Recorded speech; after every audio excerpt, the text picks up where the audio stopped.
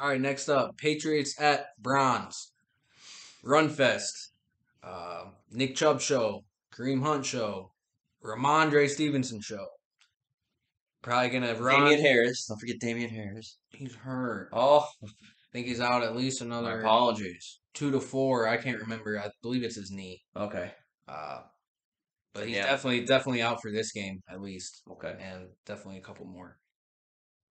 But I personally think that Cleveland's gonna find a way to win. I think it'll be like 21-18, 21-19, something. Okay.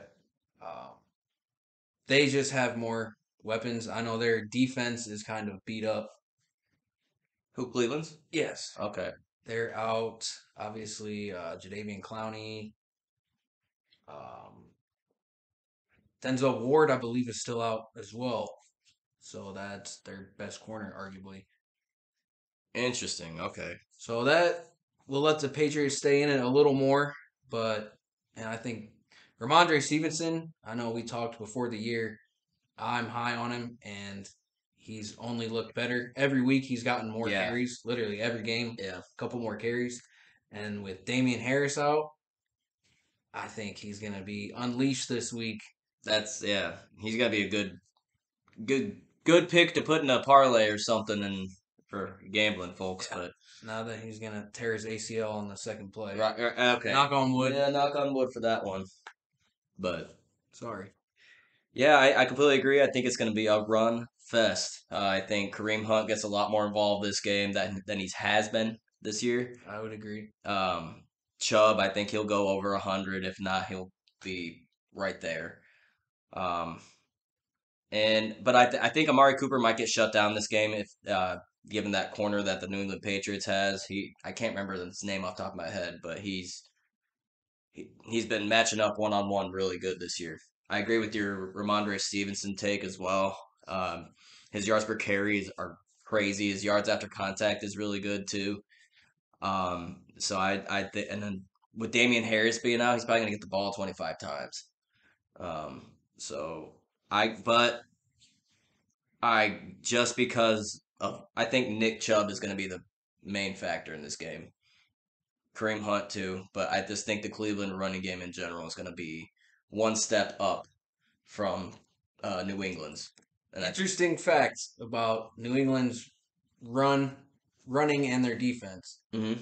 I believe it's the last 3 weeks they've run for 128 yards per game. New England has. Okay. They've also given up 128 yards per game defensively the Whoa. last 3 weeks. Wow. So that's Good tidbit there. interesting stat. I heard that earlier today. Okay. Made my ears perk up. Yeah.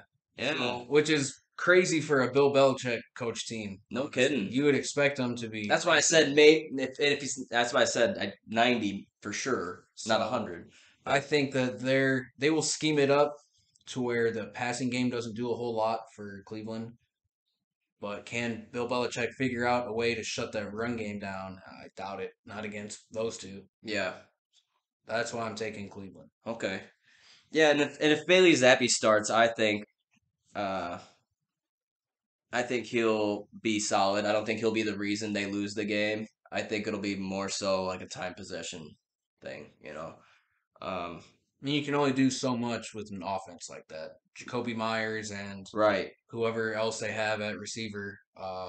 Devontae Parker, I forgot he's there. Yeah, but they're not really difference makers. Yeah, exactly. So that's running slants and just short stuff the whole time. So I got Cleveland 24-20. Pretty similar score, maybe a little higher just because you kind of convinced me. I was gonna go in the teens with at least one of the teams, but you kind of convinced me with that little. Ramondre could get two, and Brown excuse me, Chubb and Hunt could easily get one apiece, if not more. So yep, and that's within the possibility. Yeah, definitely an interesting game.